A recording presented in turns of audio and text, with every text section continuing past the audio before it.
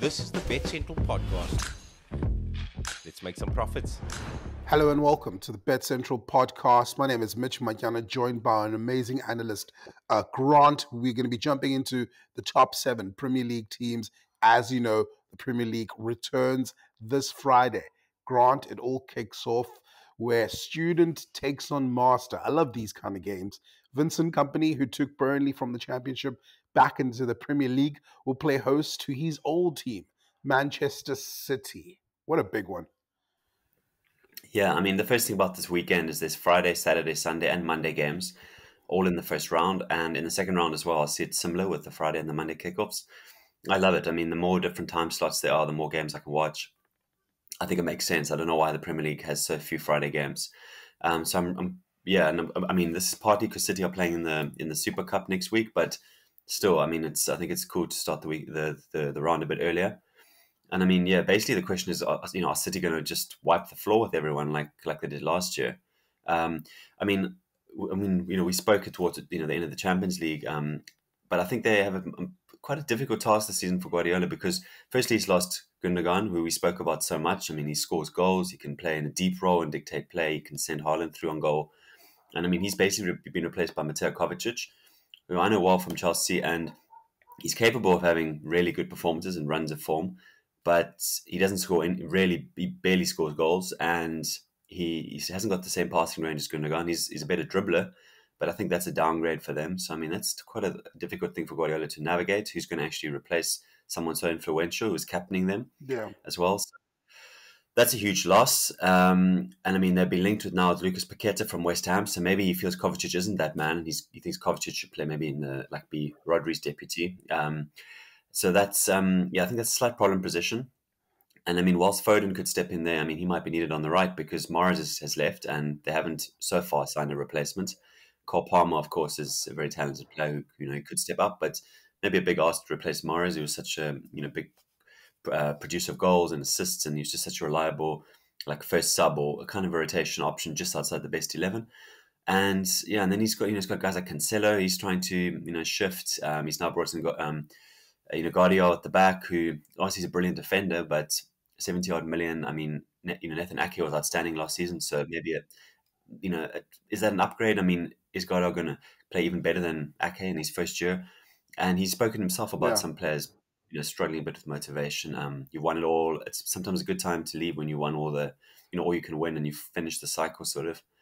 But they're trying to keep Walker and Bernardo Silva, but by offering them, massive new contracts. Because they'd be so hard to replace. So there's a few question marks for City this season.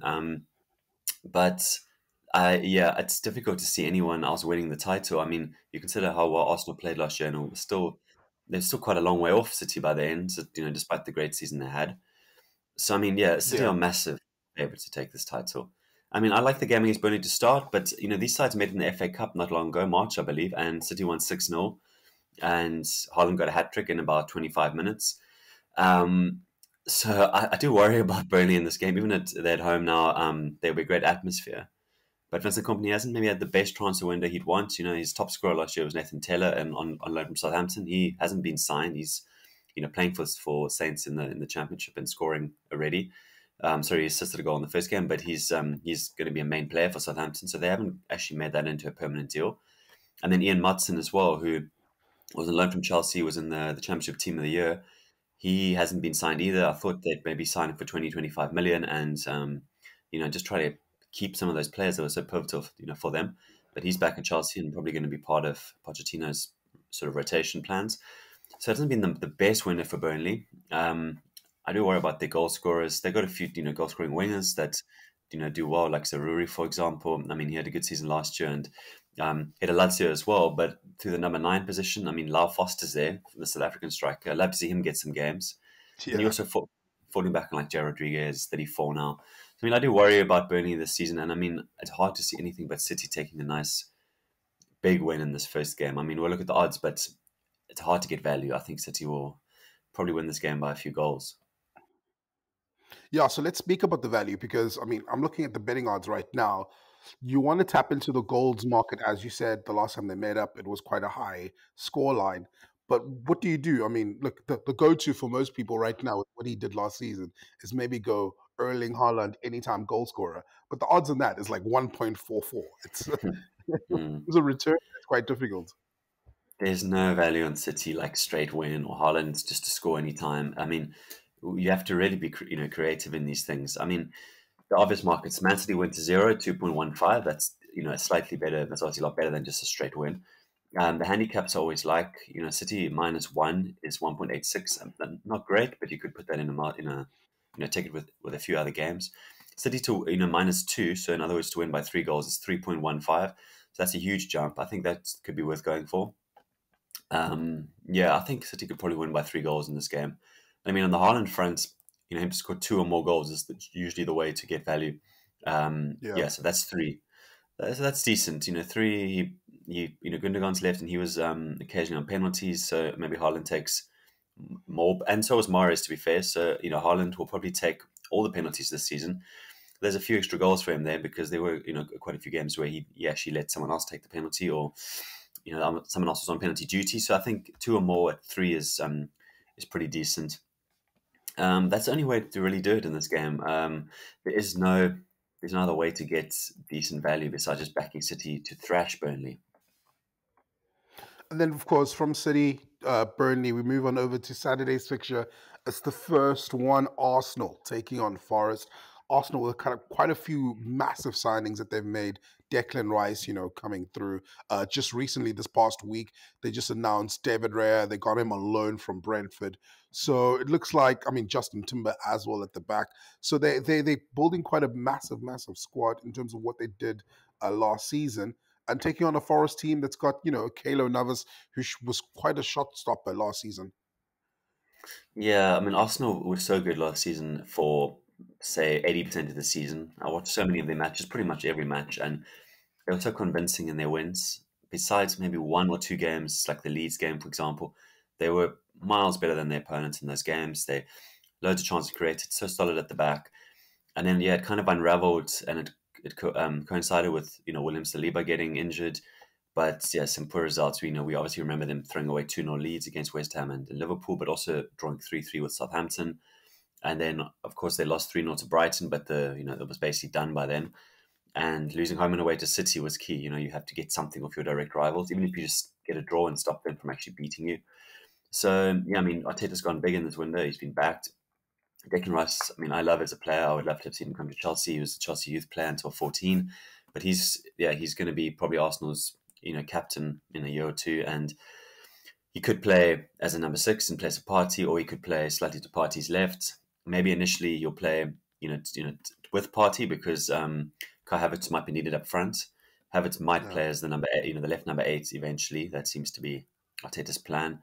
And Xhaka has gone there, so they've replaced basically a defensive midfielder who's getting forward a lot with a striker who's not going to have to play deeper, or a player that's played a lot as a striker having to play deeper again. It changes the balance of the team quite a lot. I mean, Havertz is a weird one. He's kind of an enigma. He has some really good games. He works very hard. He likes a scrap, but he doesn't score nearly enough goals. And he's not very creative. Like if you look, he gets very few assists. You don't see him playing through balls. So it's kind of an interesting one. Maybe he's going to add a lot of aerial strength coming from deep, arriving in the box. So I mean, those are 2 obviously massive signings they're expecting a lot from. I think Timber's a smart signing. Looks like he's going to play left back a lot, probably because Zinchenko's injured right now and Tierney's not really trusted. Plus, he gives cover just across the back 4 in general, so you don't have to play Rob Holding, because he came into the side and struggled so much. And now Saliba looks like he's fit, so yeah, things are looking pretty rosy for Arsenal. And I mean, it's a big ask for them to do as well as last season because they've got the Champions League commitment now, and that's going to really test their energy levels. The Europa League last year didn't because they got a bye in the 1 round for topping the group. They could rotate players. They had some nice scheduling, so it wasn't too demanding. The Champions League will be. And you mentioned David Raya, a slightly strange one because now they've got 2 number 1 keepers who are going to be fighting for their jersey, Exactly. and it's not always that good. I mean, you've seen that in the past with PSG and other clubs have had 2 number 1s and trying to rotate between competitions. It doesn't always work. Eventually, one does sort of take the jersey, or one has to leave. I think it kind of disrupts Ramsdale, but maybe a bit blow to his confidence that they've brought in someone who's could take his jersey. But anyway, Arteta obviously feels he needs more quality there. I struggle to see Arsenal winning the league because last year they had such a free schedule and now they have Yeah. such a busy one, and I just can't see it. So, I mean, Forest is a nice game to start off with. Forest a really good home team, or they were last season. Of course, we're going to have to base stats on last season. They're really good last season at home, terrible on the road. So you'd think Arsenal will get a nice big win to start off the season. Yeah, of course they've sold Matt Ryan, to Forest. So that'd be an interesting little sub story to see how their former keeper does against them. I mean Forest. Slightly weird situation because what we hear from that, they've been struggling to pay off their transfer fees. They signed so many players, and they're behind on payments. They're behind on some salaries. So it's a bit of a concern when you sign like these 30 players, and some of the deals not very good, like the Chris Wood one where you played a couple of games and triggered a purchase option, and then he was injured, and he's not very young or suitable to a smaller team, in my opinion, because he doesn't really have much mobility. And they haven't had a great Yeah. window either. There's Lee Langer from United, Ola Aina from Torino, quite decent athletic players with speed, but not a great window. So, I mean, I think Arsenal could get a nice big win to start the season. And for Havertz, I mean, he needs to get a goal early on if he's playing up top to just get everyone behind him. I mean, Arsenal's odds are pathetic in this game, 1.19. Just like City Yeah, now, that's what you're I'm going to looking have at. to be so creative. Wow. Yeah, look, I mean, for me personally, I'm looking at more of the goal scorers. I think, backing a Bukayo Saka in a game like this might come in because he's also on. Well, I don't even know if he's on penalties because it's between him and Martin Odegaard because Saka has missed quite a few and he missed a couple during preseason. So, I mean, when you're looking at, the goal scorers, the odds are quite high. Like Kai is up at 2.2, Nketiah 2.25, Martinelli also 2.2. Well, Trossard also has showed up a couple of times. That's also 2.2. I think I'd be leaning more in terms of, selecting a player to at least get one of the goals. Yeah, I think you might be onto something.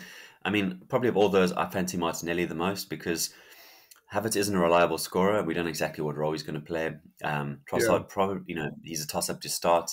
Saka's a good one, of course, because his odds actually quite decent at 2.4. He's better odds than some 2.4, other yeah. players. And Odegaard as well, as many goals he scored last year, if Havertz is going to play in that midfield three with him, he'll have to be a bit more conservative because they'll have to balance that out. He hasn't got Xhaka's defensive nous on the opposite side, so he might score slightly fewer goals. So I think Saka could be the one to go for. And as you say, we don't know if he's on penalties, but he's taken a fair few for them.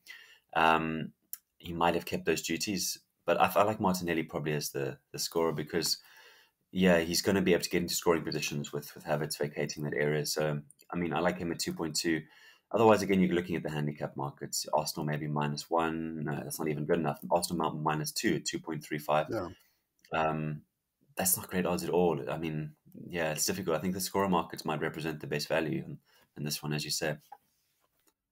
Let's stay in North London because I want to touch on Tottenham. Look, I'm going to be honest, Grant. I always try to keep my finger on the pulse in terms of transfers, who people get in. The two signings that Spurs have made besides James Maddison, I have no idea of what the direction that Big Ange is going in terms of their signings. Their last preseason game against Barcelona, it seemed great. Oliver Skip scoring 2 goals, but of course, inevitably them losing it 4-2. It is a London derby in this one. They travel to Brentford. Brentford, of course, without the services of Ivan Toney, who's serving his ban. But still, Brentford without Tony, they still even scored last season. I mean, Mbeumo is definitely going to be one of those players that people are going to be looking at in that Brentford squad. Yeah, Spurs are an interesting one this season. I mean, they feel like they're in a real transition at the moment. We don't know for sure if Kane's staying or if he's going to Bayern. He seems like he's set a sort of his own personal limit of like the first league game to actually have some clarity. I mean, he wouldn't want to be playing for Spurs in the first match and then signing for Bayern on the Monday. It's a weird situation. So he'll be looking for some clarity. And if that move is looking likely, or if he's really behind it, he might not play the first match. It's quite a difficult situation on that front. Of course, with the new coach, Ange Postecoglou, he's very attacking coach. He likes inverted fullbacks. He's gonna have much more attacking setup than some of his predecessors. I mean, I love the Maddison signing. I mean, he's super creative. Yeah. And if Kane actually stays, him and Maddison should develop a great relationship. They've made Kulusevski's move permanent, and they got a discount on that one by renegotiating it. I think he was great before, a little dip, but he was really good when he initially came. Got a huge number of assists. Mickey van der Ven they brought in from Wolfsburg, who seems like just a hyper aggressive centre back, which they already have in Christian Romero. So yeah, it's interesting to see how those two work together. They could be quite fun to watch. I mean, just like crazy centre backs committing themselves, and quite an open setup with this coach. In goal, Hugo Lloris, he's basically been allowed to sort of look for the next move, and they brought in Vicario from Empoli, but that's still a slight worry in that position. I mean, I could see them playing out some weird games this season, like high-scoring matches with tons of goals leaked and tons of goals scored. Yeah. And if Kane leaves, what do they do? I mean, do they go out big and sign a big striker? Do they try and trust someone like Richarlison to play in as a 9 and get in, a decent rotation sort of striker, or someone with a big upside? I think that kind of dominates this season. The season previous, like, will Kane stay or go? I hope he goes, because I'd love to see him challenge himself in a new league. I don't think it says a lot about his ambition to like be focused on a goal scoring record. I mean, there's still time for him to come back to the Premier League and do that. But I mean, trophies are, team based honors are always going to be worth more, especially after you retire. I mean, yeah, your record goal scorer is great and all that, but I hope he challenges himself and goes. And then Spurs might be more like a 7th or 8th challenging team who just score a ton of goals and are building something. It really does depend a lot on that. And I mean, as you said, Brentford, they're going to be a difficult first opponent to be away from home. The Ivan Toney thing is quite a big deal. Yeah. He's so good and so key to their style. So, Johan Vissa probably is going to play up top, and he scored goals often coming off the left. He's a good player, but yeah, I do worry about them in these first few months without Toney. Kevin Schaders moved from Freiburg, been made permanent. He looks like a good winger. He got a few starts last season, but not a massive transfer winner from them at all. And of course, Raya's gone. So yeah, it's an interesting one to see how Brentford get on, but I think they'll have a good season. They'll be probably about 10th, but in the first game, I think there might just be a lot of goals. Even without Tony, I think Mbuemo, Visa, and these guys can score goals. So yeah, Spurs I think could be very entertaining. That's how I see them this season. Yeah. Good watch and interesting case study with a new coach, new formation, all that stuff. So I would back goals in this game probably as a first betting tip. I mean, both teams to score, for example, 1.52 is a bit low, but if you go for something like over 3.5 goals in the game, 2.7, I think that's quite possible. There could be 4 goals. This could be 2-2 or 3-2, 3-1 either side. So yeah, I'm backing goals. And on the scorers, I wouldn't back Kane until I see he's starting. And if he is starting, even if he does go or if he stays, he's going to be very keen to impress. So him at any time at 2 is pretty good, considering what we said about Haaland's odds. And Kane pretty much, he got only a couple goals less in open play than Haaland last season. He got something when he get like 30 goals, 25 open play or something. Kane was really good season, so Yeah. he's probably the one to back there. Or Son to actually go back to his best level at 3.15. He had a poor season last year, but he could be one to back to kind of have a slight revival. From, I think, the big game for this weekend, everyone's directing their eyes on this one. Chelsea taking on Liverpool. I think with both teams, massive signings, also both of them going for Olivia at Southampton, so that's quite interesting. Yeah, I mean, Grant, you're a Chelsea fan. Christopher Nkunku out till December. I mean, you got Nicholas Jackson, but will he be enough in terms of starting off the Prem for you guys? You have the veteran services of Raheem Sterling on the right. Mudrik's got the number 10 jersey. Hopefully that revives and gives him a little bit of energy. I mean, we've seen what he did when he was back in the Ukraine, so it's going to be interesting to see what he does for Chelsea now in the start of the season. Your thoughts of Chelsea, Liverpool? Yeah, Chelsea, it's going to be very, very interesting obviously for supporters, but even from the outside this season, because it's such a young squad. I mean, Ben Chilwell has been made vice captain. He's 26 and he's the 3rd oldest player in the squad. Only players older than 26 are Sterling and Silva. So yeah, and you say the firepower is a big question mark. It was a question mark last season with Havertz up top. We've seen Lukaku, fail, and he's currently still on the books, but definitely not part of the plans. So it's quite a big ask for Nicholas Jackson to be the first choice 9 and sort of lead the line, even though he's looked really, really good in pre-season, running behind, holding up play, and doing all sorts of really good things for a young forward. It's a huge ask for him. I don't know the status of Armando Broja, if he's going to be fit enough to be on the bench and give an option after his serious knee injury. But yeah, the attack is a slight worry. Well, it's a major worry. And even behind that, you're going to have young players probably starting, like Chukwuemeka could be the number 10. And Enzo Fernandez doesn't have a real partner. I mean, it's probably going to be Conor Gallagher. But, the Caicedo deal is still up in the air. There's Romeo Lavia, who Chelsea apparently are bidding for. But there's something suspicious going on there, because if his asking price is 50 million, I don't see why you'd bid 48 million. It just seems unnecessary. You can have the deal done for 2 extra million. And I don't know, I'm worried that it's more about briefing and trying to get Brighton to shift on Caicedo's price. Either way, one of them have to come in. And if Caicedo comes in to partner Enzo Fernandez, that's a huge upgrade. I mean, that midfield would be really exciting. If he doesn't, and we got Gallagher, Andre Santos, or maybe Lavia or some other players, the midfield's a huge question mark. At the back, the team looks really sorted. There's so many options there. Levi Cole's come back from Brighton. He's going to be starting. He's a top young player. Axel Disasi's come in from Monaco. There's still Chalobah, Thiago Silva, and Badiashile when he's fit. Wesley Fofana probably out for the season. So there's plenty of depth at the back. Reece James is now captain, and he's got some backup with Malagusto coming in from Lyon. So a lot of the positions look really solid. The goalkeeper not, because you still kept Kepa, and he apparently has interest in Bayern Munich to sign him, which just seems too good to be true. I won't celebrate that until that's officially done. And Robert Sanchez came in, but he's a difficult one. He's obviously talented, but similar to Kepa, he makes a lot of mistakes. And I'm still hopeful he'll be number one over Kepa for the weekend, but I'm not sure. There's a lot of question marks for Chelsea. I mean, will they score goals? Do they have an actual midfield? And they're such a young team. I mean, at least Poch is a really good coach, is going to demand some pressing and high energy and actual effort. So I think fans are optimistic, but realistic. If he can squeeze into the top four, would have been an amazing job. But more likely it's going to be around 6th, 5th, 6th. That's probably how I see the Chelsea thing. I mean, Liverpool they've had kind of a weird summer. They've sold their 2 holding midfielders. They've got good money for both, considering their ages. They haven't signed a replacement there. And in their last friendly, they were playing, McAllister and Szoboszlai as a midfield 2, basically, which is going to be crazy. If they play like this weekend with McAllister as a 6, I mean, they're going to have a front 4 probably there with Jota, Salah, Diaz, these guys making a front 4.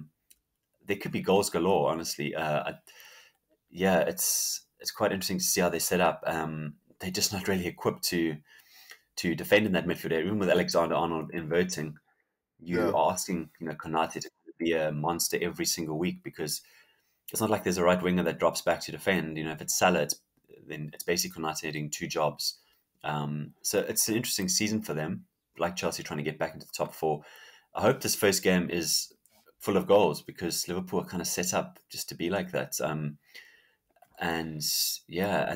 I don't think either side's going to have that defensive midfielder signed by the weekend. Exactly. Who they end up with. So, I mean, I've got a feeling both could sign a player like on Friday and miss the deadline, and the player doesn't play. But I can't see either side having a holding midfielder. So we should see goals. We should see goals, definitely. Yeah, we should. I mean, over 3.5 goals is 2.6 in this game. I'm sure there'll be goals. I mean, it seems to play out some nil draws, but hopefully we don't see anything like that. As for the results, I wouldn't really be keen to back in. I think any of the 3 could happen, so I'm a bit reluctant to say any of those options for sure. And then on the goals front, I mean, for Chelsea, it's Jackson. I mean, who are you going to back to score? Sterling's had a poor preseason, and there's, Mudryk might not start. He might start, he might not, but he might go for someone more conservative on that side, like Ian Martin could play on the wing. I think Nkunku might have played off the left if he'd been fit with Mudryk on the bench. So because Chukwuemeka's been playing as the 10. So it's basically Jackson from the Chelsea side, and you've got Salah, you've got Nunes, Gakpo. I mean, they're going to play a front 4 basically. Jota, Diaz, Gakpo, and Salah. So one of those are going to score, I'm sure. I just can't see Liverpool not scoring at least 1 goal in this game, if not more, because when you have that at the lineup, you're surely going to score. It's an exciting game awaits. It's a really good start to the season. Look, I mean, looking historically in the recent fixtures, it's always been a draw between Chelsea and Liverpool. So, are we going to be tapping into more the golds market going into this one? I think, as we said, no defensive midfielder for both sides, so we can expect a little bit more openness within that midfield. So, what are you looking at in terms of betting tips? Yeah, I think over 3.5 goals, because that's where you start getting good value in the odds. Both teams to score is 1.5. I mean, you could have that in like a multiplier slip with a few games. But as you say, there've been a lot of draws lately. I can't remember exactly, but it's like five of the last six or something have been draws. These teams keep sharing the spoils. So a draw at 3.55. I mean, those are crazy good odds, and both teams would probably be quite satisfied with that. It's a good start for Chelsea to get a point in the first game as they build something. Liverpool is still an away game at a big rival for Champions League spots, so probably a draw is a good result. So I mean that could be the way to go. At 3.55, it looks pretty, great value. So that's probably the two different options. I mean, maybe I'd look at the lineups and decide closer to kickoff as well, just in case there's a weird surprise. I don't know what it could be. For example, Liverpool could play Gomez at right back, Alexander-Arnold as an actual midfielder, and then have a more Yeah. balanced side. Something along those lines. Or Chelsea could have something creative as well. Who knows? So, yeah, maybe I'd want to see the lineups and then take a more of an instinctual bet closer to the kickoff. Yeah. All right. So let's move on over. Let's take a look at what's happening in terms of Manchester United. They're going to be only on action on Monday. United also making a few good signings. They're going to be taking on. I've been seeing a lot of United fans get scared of this because Wolves will have a new manager bounce in the first game week because it seems like Wolves and Lopetegui have split ways. United signing Mason Mount seems like a good signing. I mean, Lissandro Martinez and Varane are back.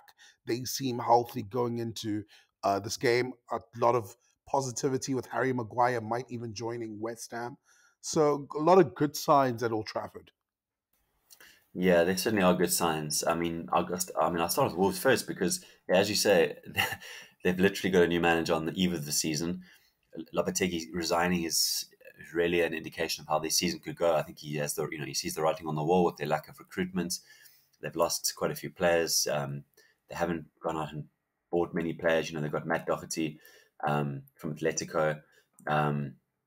They've got Leo Lopez from Grasshoppers, but nothing you're going to be particularly sort of optimistic about because they were bottom of the table when Lopetegui took over. He did a great job and took them up the league with a strong run of home results. But then they've lost players like Diego Costa, who was starting, John Moutinho, who's been a big figure for them over the recent years. The squad looks in a bit of a mess. Nathan Collins was sold to Brentford. He might not have been starting, but I mean, you've left yourself quite short at the back with depth. And of course, Ruben Neves sold to Al Hilal. Raul Jimenez sold to Fulham. I mean, I don't know what's going on there. It seems like George Mendes was sort of part of the ownership group there, and he's kind of just left them to possibly be relegated. I don't know what's going on. There's some suspicious stuff there. Gary Neal as coach, he's his first real job because he was a caretaker that was kind of kept on last season by Bournemouth. He did a good job, but they didn't think him good enough to stay on as their permanent coach. So kind of a weird appointment. Maybe also a bargain manager who doesn't earn a huge amount of money compared to some others. I don't know what's going on there. I think they could be relegated this year as it stands. And United, I mean, they've gone out and bought actual Ten Hag players that can play the style of play. I mean, especially Onana. He's miles better on the ball than De Gea, can sweep up off his line. He's basically the opposite of De Gea in every way. He's so aggressive. He's so far off his line. De Gea could barely take his feet off the chalk, and Onana doesn't like to be in his box if he can help it. So he's going to help get the playing style across, also having worked with Ten Hag at Ajax. So we'll see that style of football I think he really wanted to play last season before he just had to be pragmatic and focus on results. Mount as well, Ten Hag knows from the Eredivisie when he was on loan at Vitesse, he's going to play with Fernandes as one of two 8s or 10s, and that's more like what he wants to do in terms of style.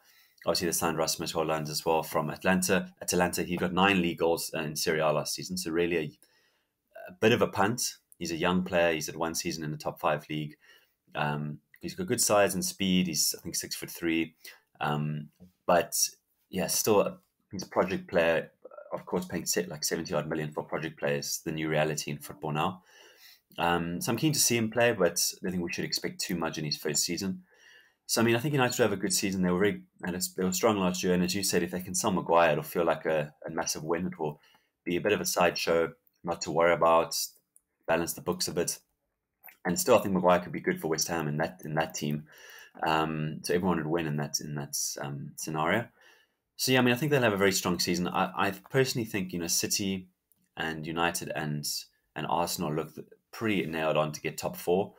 They're just really far along in their projects, if you want to call it that, whereas the other teams aren't. You have new coaches and the end of cycles at other clubs like Liverpool. So I think United will be really solid and will be in the top three. And I mean, for this game, I think they're gonna surely beat Wolves on Monday at Old Trafford. They were brilliant at Old Trafford under Ten Hag last year, and Wolves look a shambles. So yeah, this looks like another banker, and we've said that already about Arsenal and City. So if you're creative with these three games, you could maybe go for a couple of handicap wins. Let's say all three teams to win by 2 goals or more, and get some nice odds there in total. And then, of course, we move on over. I want to jump into Newcastle. They're going to be taking on Villa. Newcastle, I think we all expected them to go a little bit flashy this window, but it seems like they were quite conservative with how they went about it. Yeah, they've been like that since their owners took over. They've been quite measured. They haven't had crazy windows signing 10, 11, 12 players. They've basically done the opposite of what Chelsea's owners have done. Chelsea have had signing tons of players in January windows, offloading 15 players in the window and signing a whole new team. It takes a long time to actually have all those players bed in, and it's harder for them to bed in without actual core players around them to help them settle and have a structure. So Newcastle have done the opposite. They've been more thoughtful, and I know for a fact that they've lost out on some of their main targets. Szoboszlai went to Liverpool. He was a major target for them, but Liverpool, of course, have a lot more allure because they can probably pay slightly higher salaries and with their history.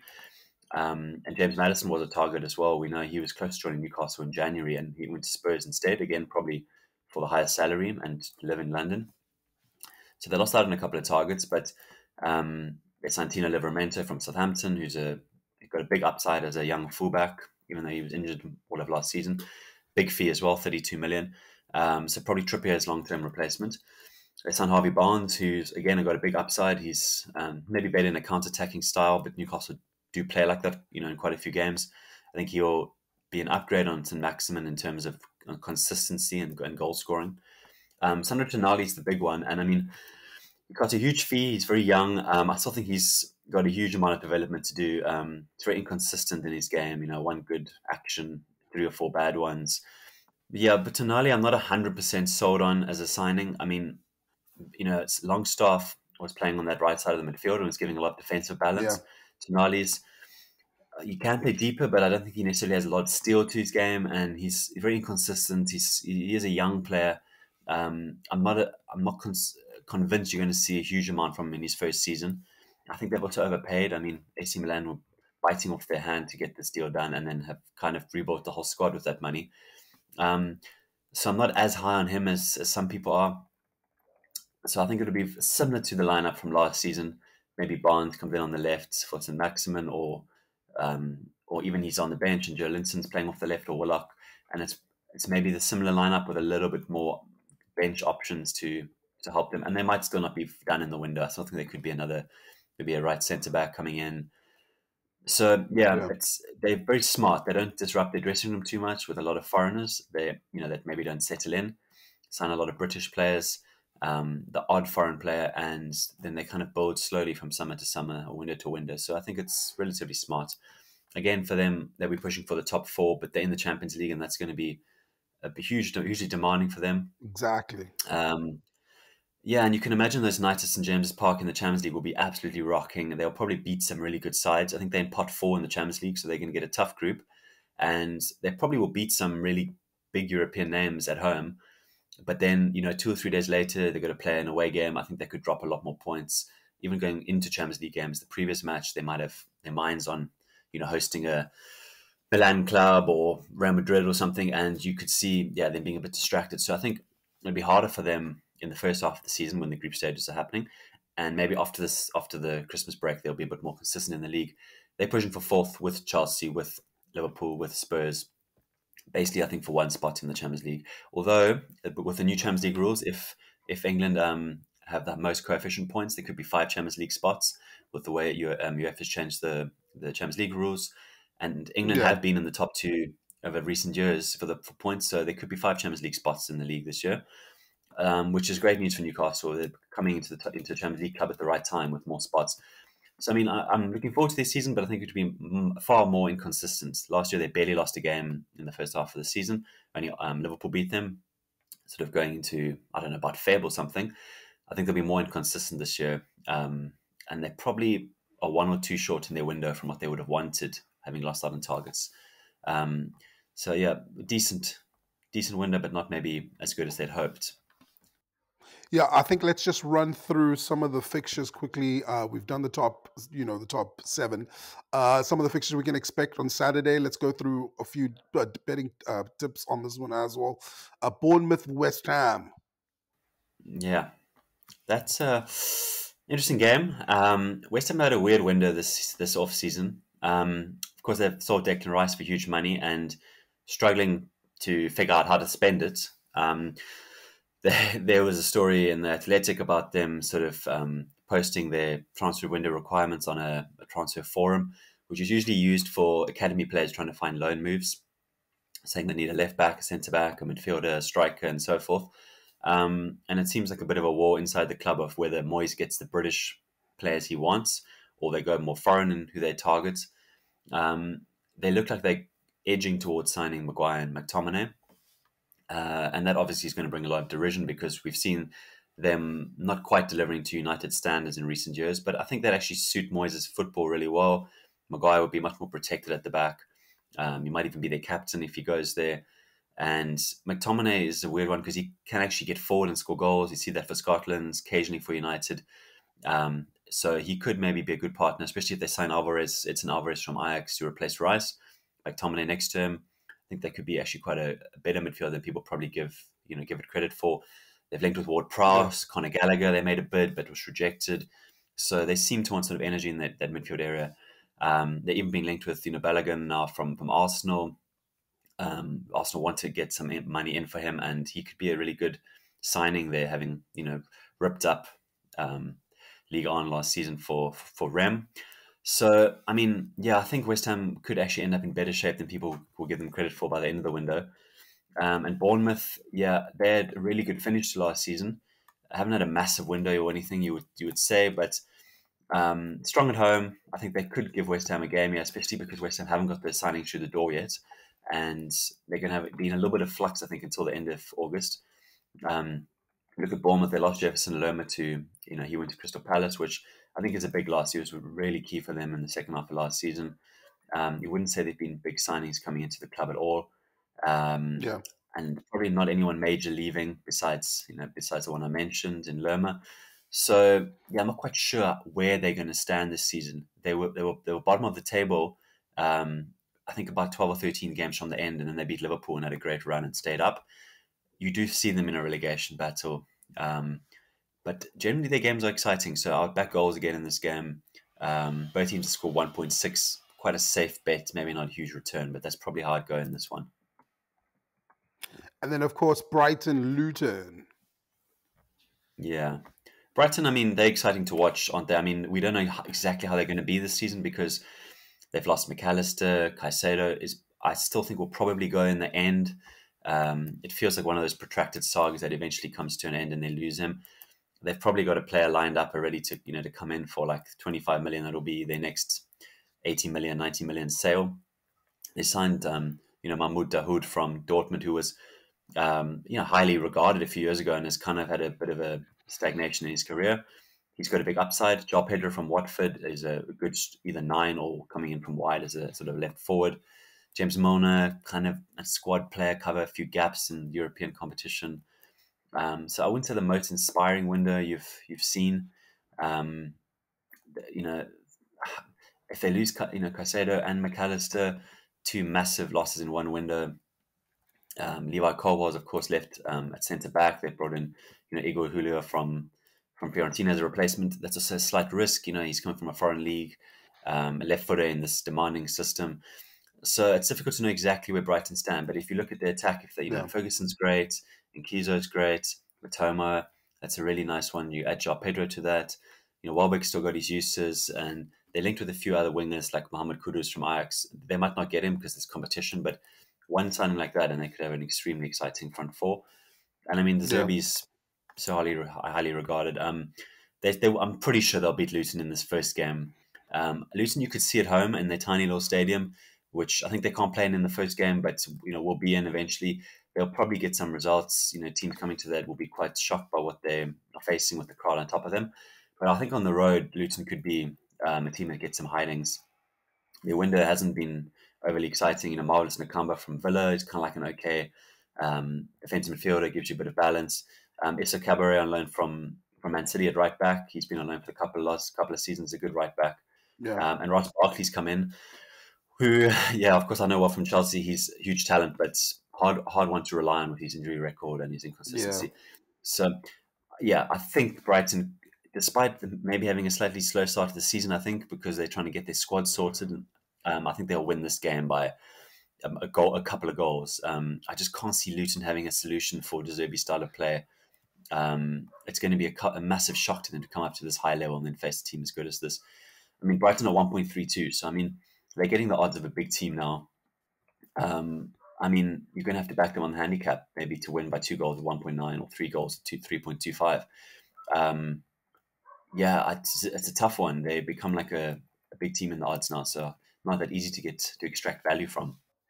So we look at Everton taking on Fulham. Now, of course, Fulham have had their issues. Mitrovic looking to also go to Saudi as well. I'm not sure if that's been resolved yet. Yeah, it's a huge deal. Mitrovic was so good last season. He finally, probably for the first time in his Premier League career, became a regular scorer at the highest level. He'd always been a bit of a sort of a luxury 9. He could score a few headers, but didn't really deliver in the elite league. In the Championship, of course, he's smashing it up for Newcastle and Fulham. He'd be a massive loss. And they've signed Raul Jimenez, who I haven't seen anywhere near his best since his terrible skull fracture. He's a bit of a punt because if he gets back to his level before, he'd be a good signing and maybe cover a bit of the loss of Mitrovic, but more I see him as Mitrovic's sort of alternative, ideally. I'm not just convinced by him as being a top player anymore. I'm a bit worried on that front. They've signed Calvin Bassey at the back from Ajax. I mean, I've seen him a lot. He's got a lot of potential, but he's quite rash. He's a bit all over the place as an aggressive left-footed centre-back. And, of course, Willian have signed a new contract and now could go to Saudi as well.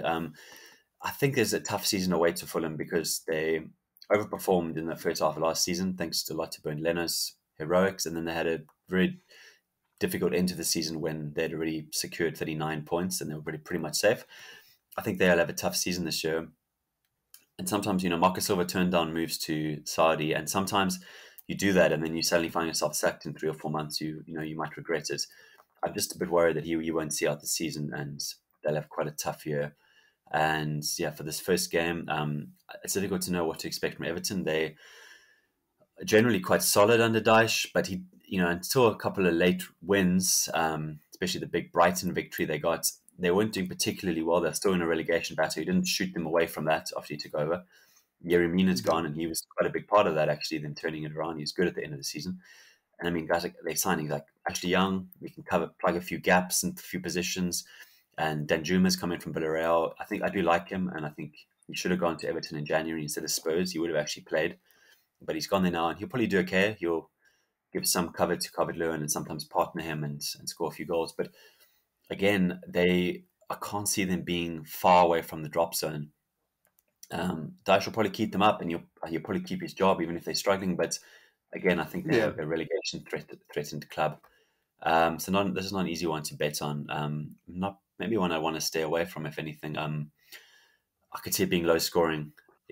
There's doubts over Mitrovic and Calvert-Lewin's fitness, so maybe not that many goals.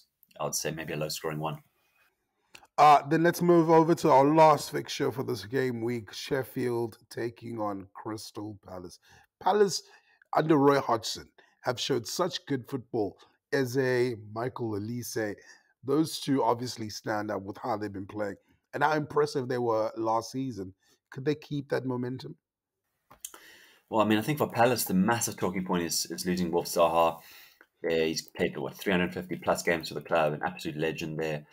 And he's departed now, finally on a free transfer. Really, I'm really surprised that he didn't go to a Champions League club. I really think he could rip up some leagues. You know, he was linked with PSG, and I think he would have killed that league. He's gone, obviously, to Galatasaray, which I think is below the level he should be at. No offense to them. But Jefferson Lerma's come in. He's gives him a bit more solidity in midfield, but it hasn't been a major window for them. They signed Matheus Franca from Flamengo. He's a number 9 who kind of floats a lot. Maybe not a frontline striker, but they've taken a sort of a bit of a risk on him, hoping for a big upside. I mean, they seem to be a bit short of cash. They've been linked with Lewis Hall on loan from Chelsea to kind of plug a few gaps. I think Hodgson's going to be working with pretty much what he has from last year, except Zaha, and that's always going to be a massive loss. And now, of course, Michael Elite is being strongly linked with both City as Mahrez's replacement and with Chelsea, he was a youth player at Chelsea, and they seem very keen on him. If they lost Elise, they'd be in huge trouble. I think they'd have to rely on Hodgson just eking out, 1-0 wins with clean sheets. So, yeah, interesting season awaits for them. Sheffield United, I won't pretend I know particularly well. They did amazingly well to come up last season. They also had a good FA Cup run. Not a massive window either, because most of these clubs are a bit reluctant to spend big, knowing if they go down, they could end up like some of these other clubs, the Boltons and so forth, that have kind of vanished off the face of the earth after living beyond their means. Sheffield United window, you wouldn't say it's overly impressive. Not a lot of well-known players. A couple of guys coming in from coming from Sweden, from Ligue 1 in France. Mostly they've kept what they had. Of course, they have lost Iliman Ndiaye to Marseille, and he's a big loss because he's a really good forward. He's did well at the World Cup for Senegal. I wanted to see him play in the Premier League. He played once for them before they got relegated, but he's never played in the top flight. I think losing him is a big blow. I think they've made a mistake. They're not really doing everything to keep him. So, I mean, for the first game, they'll be quite good at home, of course. Sheffield United with their very vocal supports, at Bramall Lane. And Palace, I worry about a bit. They're so reliant on Eze and Elise. Maybe they can step up, but I worry about them this season. So this really could feel like a bit of a relegation battle between two teams there. So I'm not quite sure how to go on the betting front.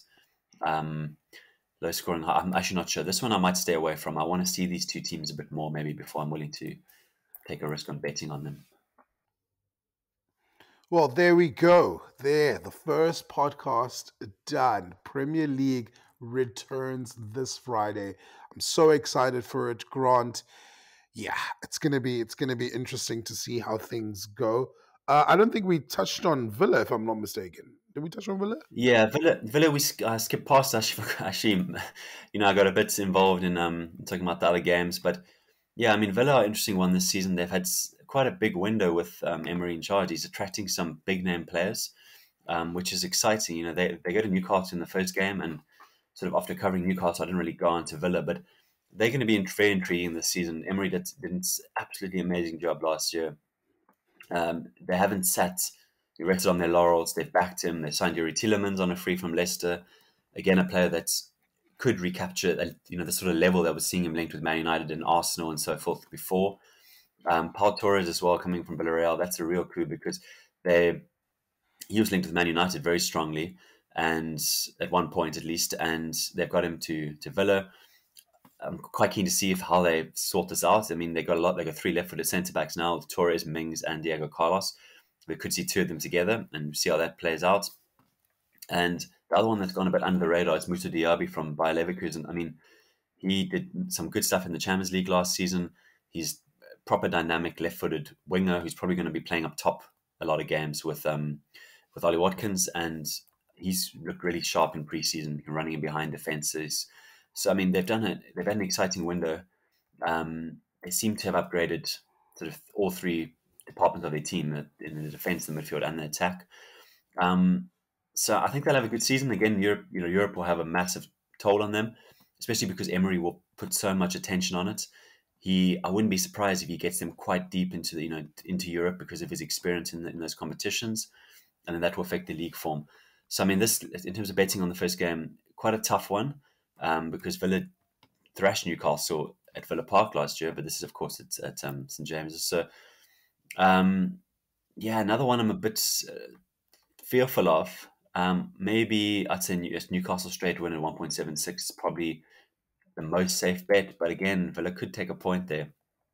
Maybe another game I want to see the lineups and then just get a gut feel of how the teams look and how their balance is in their tactical setup. So yeah, some exciting games. No doubt the Chelsea-Liverpool one's the pick, in my opinion. You're going to see lots of new players, new coach for Chelsea. So that's, for me, the most exciting one. I don't know what you think. Grant, as always, thank you so much. Well, that's how we wrap things up. If you want to, let us know who you backing, how you're going to be going about in terms of sports betting, just by simply tagging us at Bedco's, and let us give us your thoughts on your team and what you expect for this season. I've been Mitch McKenna. That's been Grant. See you again.